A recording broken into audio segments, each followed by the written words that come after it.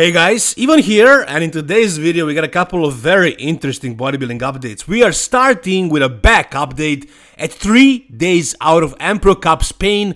We have Krizo showing us his back. And you might think that, you might say that Krizo is not exactly known for his backside, like for his back and the glutes and the hamstrings. Like, those are not exactly his strongest areas. He's definitely better from the front, but you can't say that he's not good from the back. Look at his back right here. It's very much detailed, it's wide. Look at the freaking details in the shoulders. That's just something you don't see very often these days, and I talked about this earlier. It's because, in my opinion, his physique is untouched. He's not putting anything in those shoulders. I don't think he's even injecting gear in there. Because look at the details. Like, you don't see these kind of deep separations if somebody's putting a lot of any kind of oil. Milos Harcher told me this once a long time ago, and I actually noticed that one prep I was shooting mainly shoulders. It wasn't a lot of gear, but I was focusing on shoulders only, and like in the end I didn't have the separation that I would usually have. And also one of my friends got marked down in one of the shows. The judges actually told him it was because he was using Synthol in his shoulders when really he was just injecting a lot of gear in there. So obviously Krizo is not doing that. He's not using Synthol anywhere, and he's obviously avoiding those shoulders. At least I think so, because the details are so prominent, so visible, so deep. So he looks very crispy everywhere. And this is 3 days out of a show, so on the day of the show, he's gonna dry out and fill out even more. And in my opinion, right now, he's the favorite to win the Emperor Cup Spain. Like I said, he is definitely much better in the front poses. All the front poses of Krizo are freaking phenomenal. This is the last year's Mr. Olympia, and he kind of overdieted a little for this show. He lost some size and fullness. Later at the Prague Pro, he definitely got back some of that fullness. And I think this year, the Emperor Cup Spain, we are gonna witness the best Krizo so far. Like I said, front shots are very good. Side shots, not so much, mainly because of his glutes and like his side leg. And I don't know, he's not really posing the best way possible. But like conditioning, he always brings it. Look at the conditioning here at the Mr. Olympia. Nobody was this crispy at the Mr. Olympia that year. Nobody. He was the most conditioned guy. Look at the back. Like, it's maybe not the prettiest, the deepest back, but with all the details, that crispiness that he has, it's still very good, but it kind of stands out in the IFBB Pro League. If I remember correctly, the judges actually told him that they don't want to see this crispy, dried out look. They want to see more fullness. So hopefully he will fix that. He already fixed it for the last show he did, and I think this year at the Emperor Cup Spain, he's gonna be just conditioned enough. Very conditioned, but hopefully he's gonna bring crazy fullness, and it's most likely gonna be enough. This guy is 7 at the Mr. Olympia. He was in the second call out. He is very, extremely good. However, he's gonna face some really good competitors at the Emperor Cup this year. Last year it wasn't that competitive. This year it's not like the strongest show of the year, but it's definitely much more competitive than the year before. This year we have William Bonek, Behrouz Tabani, and for example Sas Heirati, who just uploaded this photo from his peak week also at 3 days out, and this guy is also looking phenomenal. Now, he's a shorter guy, and I think he's gonna compare better with William Bonek, and in my opinion, Bonek and Sas here are gonna fight for the third.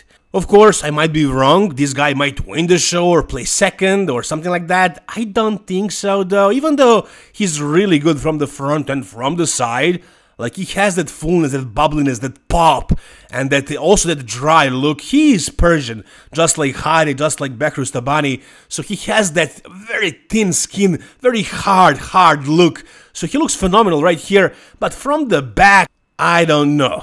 Not very good. Not very good from the back. The back was an issue of his even back in 2017 when he placed second at that New York Pro.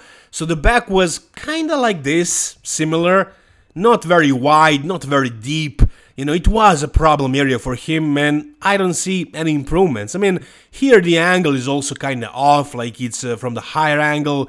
If they took this photo from a lower angle, and if he opened up a little bit more, I think he can do this pose better.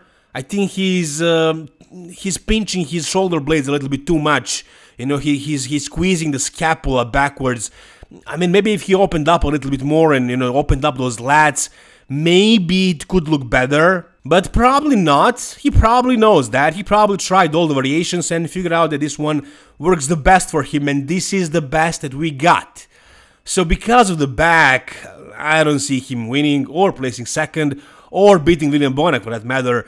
I think because of his back, he's gonna probably place behind these three guys, but you know, top 4 at this show, coming back after 7 years, would also be a great success.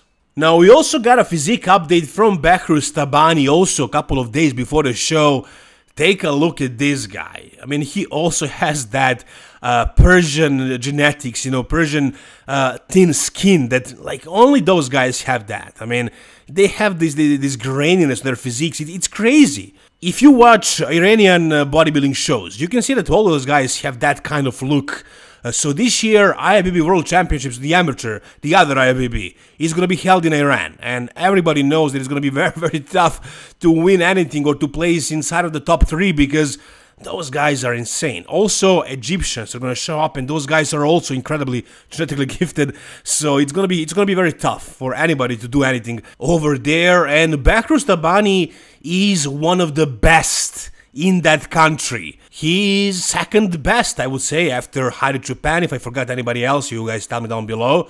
I mean, Sas Heirati, like I mentioned, he's also from Iran, and you can see that he has that kind of look. All these 3 guys have the same kind of crispy, grainy look. So look at the glutes of Behrouz Tabani. Very, very dry. Maybe not super deeply separated, but the skin looks super, super dry. The hamstrings also conditioned. Look at the back. Also very, very dry. Skin looks super, super tight, super thin. His back is phenomenal. He's gonna beat Krizo in the back. And also like in the back poses because of the glutes. You know, he's definitely more complete from the back. I also think he's got him from the sides because of the same reasons. You know, simply thickness, back to chest thickness, and the lower body, like glutes, hamstrings, quads. I mean, everything looks good from the side. The weak point of Behrouz Tabani are his quads, from the front. From the side, you can't really see the problem, or from the back, but when he turns around and shows his front double, for example, or front lat, or absent thighs, or most muscular, you will notice that he has a glaring weakness, and it is his quads. Now, I don't know how much he improved them, because it's been a year, almost an entire year of him working and probably trying to improve that single body part the most. So it's probably going to be better. The question is how much better. Look at the quad right here. Like, is it going to be big enough to actually challenge or beat Krizo? Honestly, I doubt that. For example, last year when he competed at the Romanian Pro, you could see that the legs were an issue. And Horse MD here placed 3rd. And some people had him, you know, 2nd instead of Behrouz because of the legs. I mean, Horse MD, Marcelo De Angelis had the best legs here, even better than Samson Dauda, and Samson's legs are crazy big. But here, for some reason, they kind of looked smaller. I mean, maybe Horse MD actually has bigger legs. His legs are really, really big, but you can see here, like Samson, his legs are flowing really well with his upper body, and Behrouz, he can almost match Samson with the upper body, but with the legs, no, it's definitely a big issue. Balance-wise, but because he's so complete from the back, from the sides and everything, he managed to beat Nathan Diasha here, but there was 0 chance of him beating Samson, and it was mainly because of the legs. If he had matching legs, I don't know, this guy would probably be one of the top guys in the world. And take a look at Krizo here next to Samson also, definitely a much bigger difference. Krizo has good quads. Look at Nexzilla, man. Look at his legs. That's out of this world. I mean, Krizo has good legs. His front shots are good. And his back shots are decent. His side shots are also decent. But I think overall, because of the overall completeness, he is going to end up winning this show. And I don't see Behrouz Tabani winning it. But it's going to be very interesting to see this comparison. Alright, next up, we got a physique update of Hunter Labrada at 13 weeks out of Italy and the UK. I think those 2 shows are his plan right now in 13 weeks, and his weight right now is 284. And his conditioning for 284 pounds is actually very, very good. I mean, of course, he needs to go down. He's definitely gonna get lighter, a lot lighter when he gets ready for the show, but Like, is he gonna win his shows and qualify for the Mr. Olympia? Of course he will. He actually placed one spot above Krizo, so he's even better. He was 6th at a Mr. Olympia, so he's also one of those guys in the second call-out, and deservedly so. I mean, this guy is a freaking mass monster, really massive. For some reason, I see a lot of guys criticizing Hunter and saying that he's getting worse, that he's melting, stuff like that, but I don't really see that. I think this guy is actually improving, getting better, getting bigger. I mean, on the stage, he doesn't peak perfectly always. I mean, last year, he only peaked perfectly at the Tampa Pro, where he won. Then at the Texas, his posing wasn't very good, for example, and he wasn't as dry as he was at Tampa. At a Mr. Olympia, he improved a bit from Texas, but it still wasn't his absolute best. I honestly hope that this year he's gonna be like 90% at the qualifier and then really nail it for the Mr. Olympia. Why? Well, I want to see him always at 100%, but it seems like it's not gonna happen for Hunter. He can peak once a year, it seems so. So hopefully for the Mr. Olympia he's going to peak perfectly, and with all this size, where can he place? I mean, can he place higher than last year? Can he go up? Can he beat Andrew Jack and Brandon Curry, for example? Or can he beat Nick Walker again? I don't know. I don't think so. But, you know, top 5, top 6 again, it's reasonable. If he improves a bit and comes in super shredded and peaks perfectly for the Mr. Olympia, yeah, I think 5th spot is best case scenario, which is also an amazing result.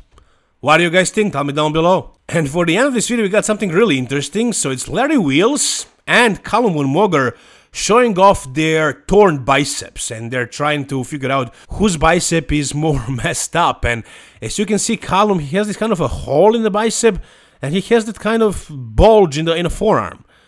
I have no idea what that is. It's really weird. If you guys have any ideas, tell us down below in the comment section, but it's interesting to see that Nathan Diasha and Nick Zilla also have the same thing going on in their forearms. I know that Nathan tore his biceps, just like Calum, so that might be the reason, but I don't know that Nick Zilla tore his bicep, and his lump is way lower on his wrist almost.